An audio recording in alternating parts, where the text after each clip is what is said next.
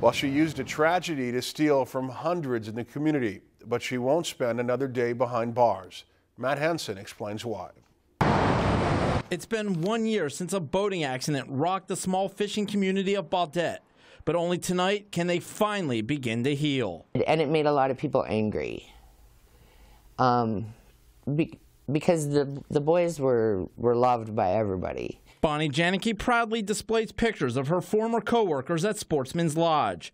Cody Ostendorf, Justin Ogvitt, and Keith Ayers all drowned when their boat overturned on Lake of the Woods in the middle of the night. It was difficult for especially the people that work in the lake community.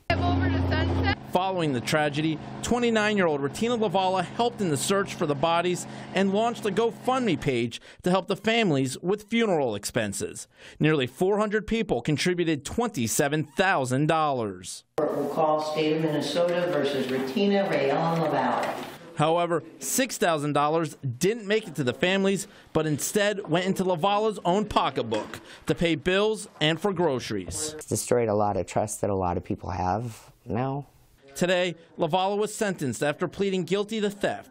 The mother of Keith Ayers sent a letter for the county prosecutor to read aloud. To prey upon the vulnerability of our families and community is an action of a predator. I do not believe that any apology would be of truth. It would be only words to excuse her behavior with hope to lessen the punishment of her actions. When Lavalla was asked if she wanted to address the court, she uttered just 3 words. No, Your Honor.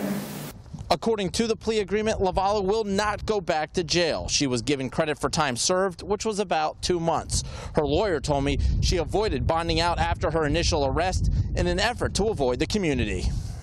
With the case now closed, the community of 1100 can finally try to move on from the drowning deaths of 3 well-loved men. We can kind of move forward. Everybody's laid to rest. And she had to admit what she had done. Lavalla will be on probation for 5 years and has to write a letter of apology to all 3 families. If you've enjoyed this segment of Lakeland News, please consider making a tax-deductible contribution to Lakeland Public Television.